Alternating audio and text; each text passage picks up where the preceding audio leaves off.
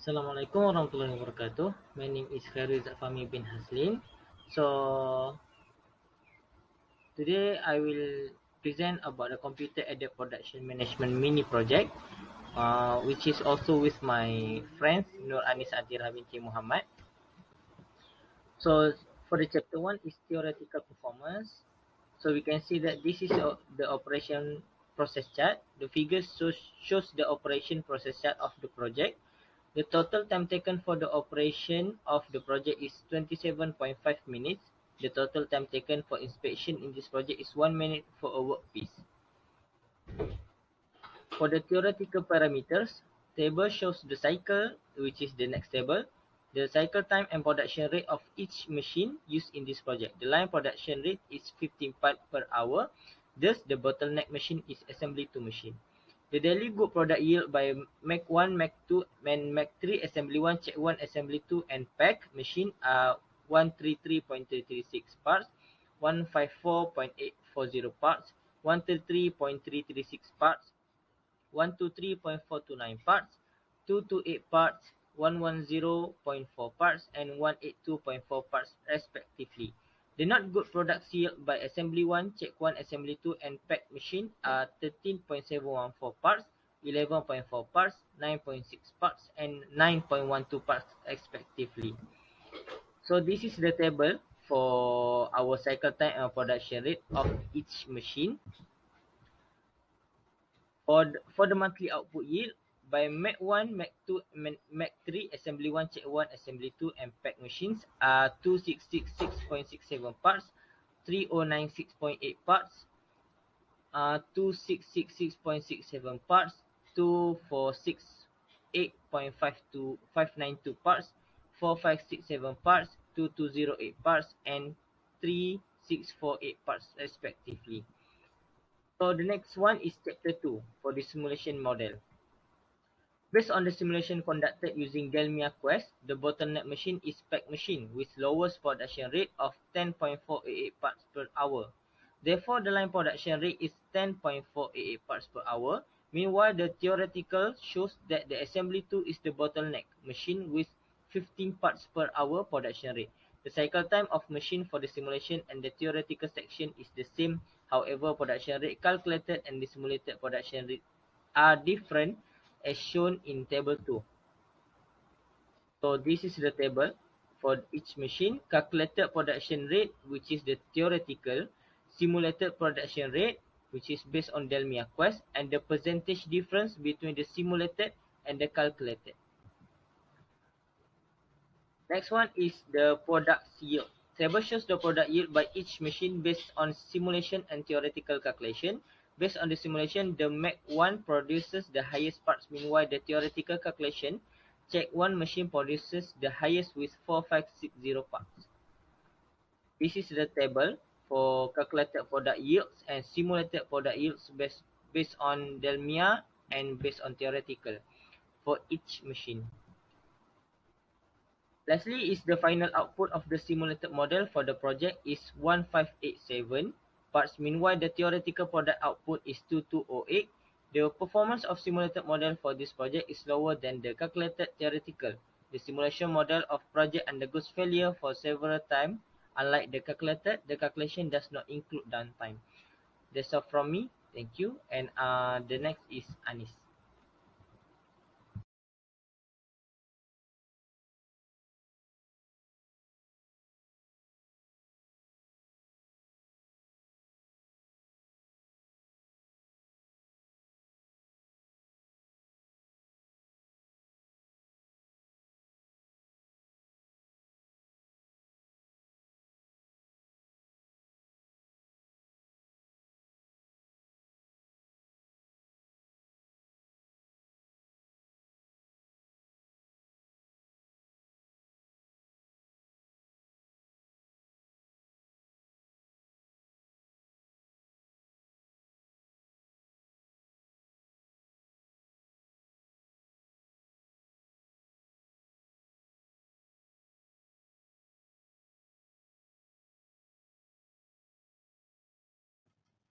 Moving up next, the analysis and improvement to be implemented in the simulation model.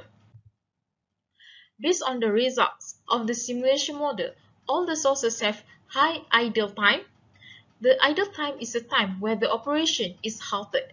Therefore, the amount of raw materials entered into each machine is low. Next, low utilization and low production rate of all the machine. The machine in the simulation model have low utilization rate and low production rate.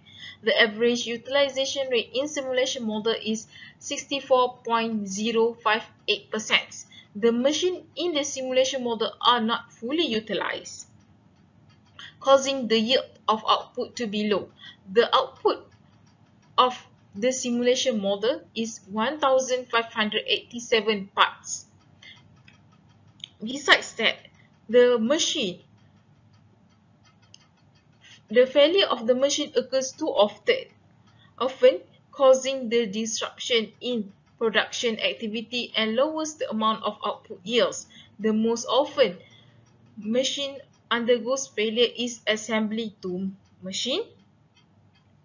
So, the suggestion for the simulation model to be improved is to reduce the inter-arrival time of these sources A, B, C, and D. So the lower the IAT, inter-arrival time, of each source, lowers the idle time of source. Therefore, the raw material enter the machine is much faster than before. The IAT should reduce by half. Besides, the improvement is to add another machine. The machine should be added is assembly to machine because it has high utilization rate and quite low production rate. Moving up next, the new manufacturing plant which implemented the suggested method as previous presentation as previous. I will demonstrate how the simulation works first.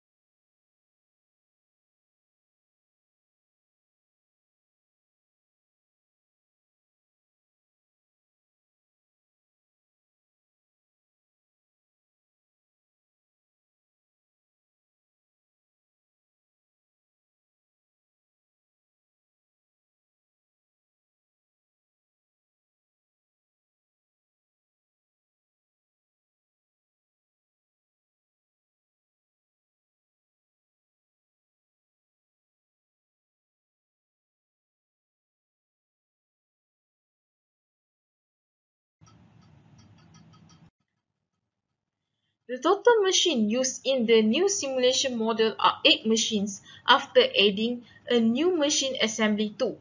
The total buffers used in this simulation model are 11 buffers after adding another new machine assembly too. The buffer capacity remains as previous. The IET of sources A, B, C, and D are set to 240 minutes in constant value, which is half the amount of the previous IAT values. The finished parts of the production yield by production line are 1933 parts. The idle time for all sources reduced rapidly. Therefore, the creation rate increased abruptly. The bottleneck machine is the new assembly machine. Is the new assembly to machine, which is 6.219 parts per hour. The utilization rate of each machine increases, which increases the final output of the production line. The highest utilization machine is machine 3. So in this table you can see that the utilization rate of the new model and the previous model. The new model has high utilization rate compared to the previous. So does its production rate. The production rate increases and than the previous production rate. However, only the assembly 2 machine has low utilization rate and low production rate because it has 2 machines added in the plant.